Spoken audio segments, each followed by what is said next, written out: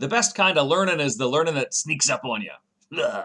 How Do Meerkats Order Pizza is a great example of that. So, dare I say it's a perfect example of that. Because you're not expecting to learn anything from this book, but when you pick it up, you say, well, my goodness, I'm learning a lot from this. And this goes for anybody in 4th grade and up.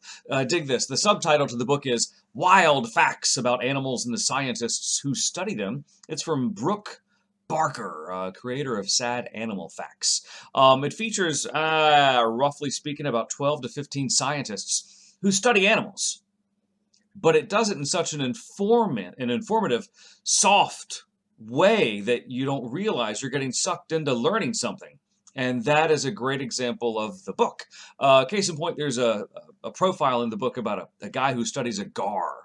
Gar is this fish-walking monster thing in Louisiana. Never heard of it. Actually, I'd seen it in passing. It's a distant cousin to the dinosaur, but the dinosaurs all died. The gar is still living.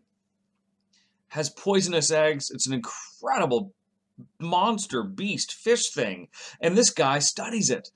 And I guess he was motivated to study it because he read an article in Ranger Rick magazine when he was a kid.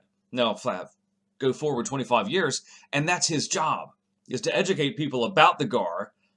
And that's what I think the point of How Do Meerkats Order Pizza could be for some kids in 4th grade, where they read about these people and what they do for these animals, and they'll become curious enough to say scientists can do that, to where they will then maybe say, well, maybe I can learn about marsupials and make the world a better place for marsupials in 25 or 30 years when I'm a grown adult doing what I want to do in the world.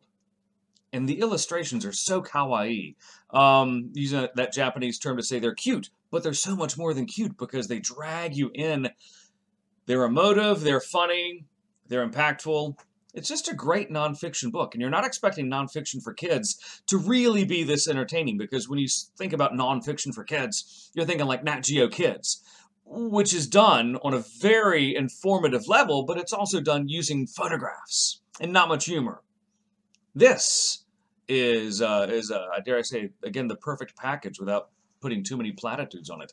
How Do Meerkats Order Pizza, because it does it in a funny, nonfiction way with illustration that's also going to hit the graphic novel crowd and just the curious crowd who are saying, wow, what's this book about meerkats talking about ordering pizza and what are they doing? And then you find out, oh, it's about scientists who study them? What?